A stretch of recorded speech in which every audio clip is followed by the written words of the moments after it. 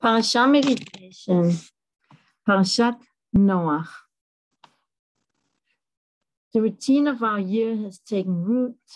The sweet scent of rain is in the air.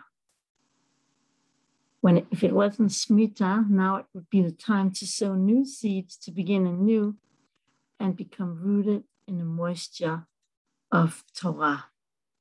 As the nights grow longer, we increase Torah study. We move inward, seeking protection from the storms of life by tuning into Hashem's holy words of Torah. No matter what craziness may be raging in the world around us, we can feel safe in our own personal space. Perhaps I'm naive, but all we have is His word, which I trust.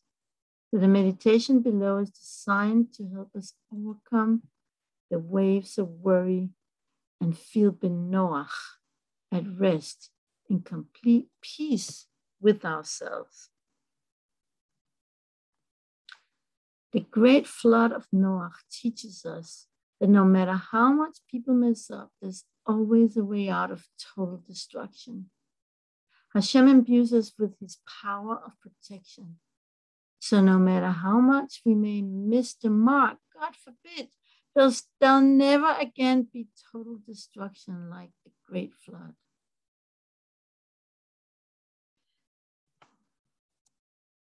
We will always have our personal ark, a place of purity, where we can seek refuge from all matters of corruption. The Zohar teaches that Noach alludes to Shabbos Kodesh. Noach found grace by means of keeping Shabbat. Similarly, Shabbat gives us the power to overcome all kinds of negative influences in the world. Whoever keeps Shabbat according to Halakha, Jewish law, is forgiven, even if he worshipped idols. The power of Shabbat protects us even from the worst situations, for the holy Shabbat corresponds to Noach's ark, which protected him from the waters of the deluge. Noah's ark also alludes to the holy Torah, which provides us with protection.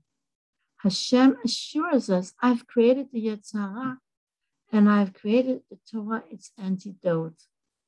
The Torah is the power of protection from the corruption of the generation of the flood. The story of Noach's ark teaches us that we have the ability to detain the impure forces from spreading and prevent them from entering the ark, our personal space, by means of the power of Torah. Whenever we feel down and low, when our personal world is at the verge of collapse, it's time to make for yourself an ark. This is the time to seek refuge in our personal, sacred space that holds the spark of life, which enables us to rebuild our broken spiritual world. The ark is built by means of the one mitzvah that each and every Jew keeps to perfection. In any situation, no matter how much resistance we may experience, this spark of life gives us otherworldly powers to overcome even the fiercest storm. For yet a little while, and the wicked shall not be. The little spark within us, where there is no wickedness, is our personal ark that saves us from all corruption. This can be compared to a person who's drowning in the sea. Someone throws him a rope and he can hold on to it. Whenever we hold on to the rope, we can thrive.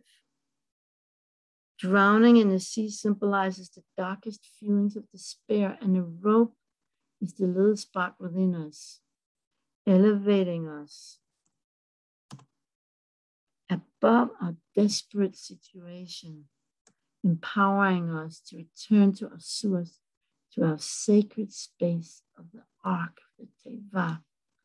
The Hebrew word for ark, teva, can also mean word. God is telling us, Come to the word of Torah and tefillah, prayer.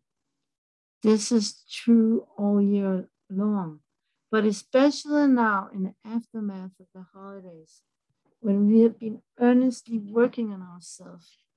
If we practice aligning our actions with our divine self,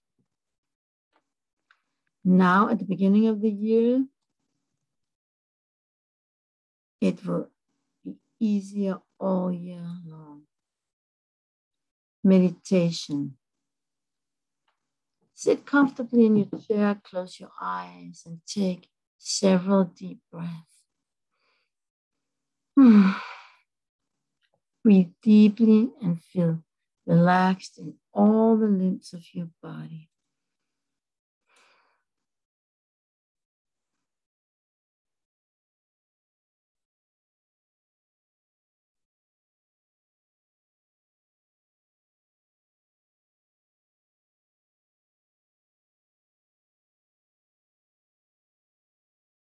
Imagine that you face a turbulent sea. There are bright, shining, threatening waves as far as your eyes can see. Each stormy wave of the waters of Noach represents another one of your worries. Worries about your place in the world, about Parasha, money, your health, your children, your future. Visualize how each worry is whisking over you, almost drowning you, making you pant for breath. Within the sea of your worries, there is a light, a small light of peace. You hear a heavenly voice softly whispering into your ear. Come to the ark, Bo el Hateva, again and again. Come to the ark.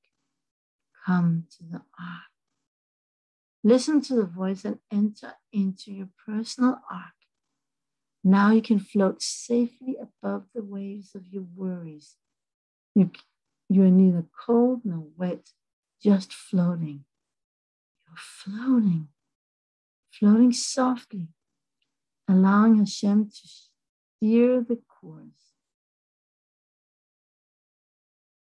Breathe deeply and relax even more, knowing that all your worries will evaporate by trusting that Hashem will steer you to secure shores. Now pray to Hashem in your own words. You may pray something like, Hashem, please save me. Without you, I'll certainly drown and perish. Feel Hashem's presence and experience how the waters purify the world and yourself. Visualize how each foamy wave washes over you and cleanses you from all of your worries. Remember, when the flood of worries tries to engulf you, have faith in God. Instead of drowning, you'll be lifted above the water by the teva, the words of prayer and Torah learning. From within your ark, you can feel the waves of the flood above and below you, while you're safe, held safely inside your teva.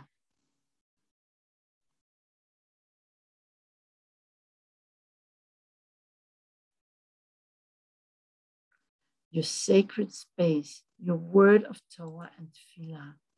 Now allow yourself to feel benoach, at peace, at rest, in complete peace for yourself. Inhale as you imagine the sound of no. Exhale while you imagine the sound of ach. Repeat this sequence 4 times. No. Ach. No. Ach. No. Ach.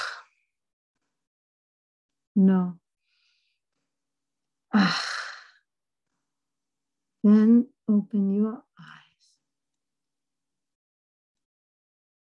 Worries and mundane matters are sometimes referred to as the waters of Noach. In addition to causing destruction, the flood also purified the world and brought rest, Noach, to God. Similarly, there is an inner purpose for the worries flooding our life.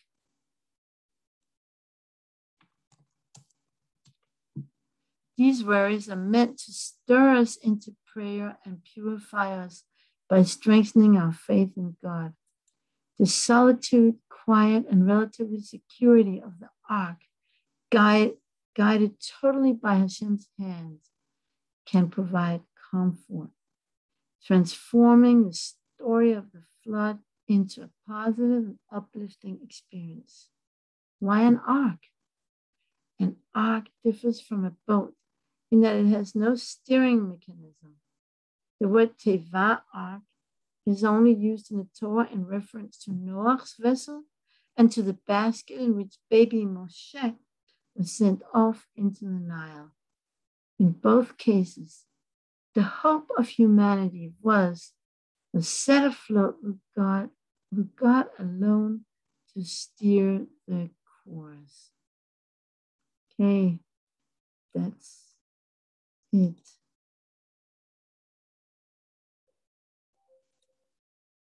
Hold on. Yeah.